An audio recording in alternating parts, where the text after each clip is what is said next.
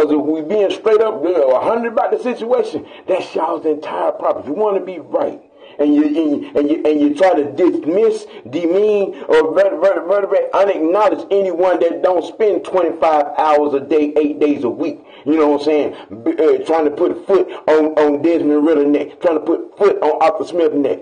Now, all y'all have a problem with people that don't want to do that all day, every day.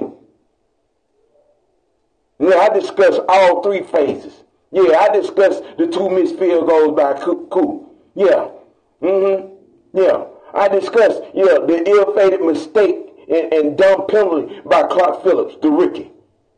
Yeah. All of that, the entire game, not just what happened in the first half. I ain't going to spend all day talking about what points that what could have been. I'm talking about what was. And that's what y'all can't stand. Get over it.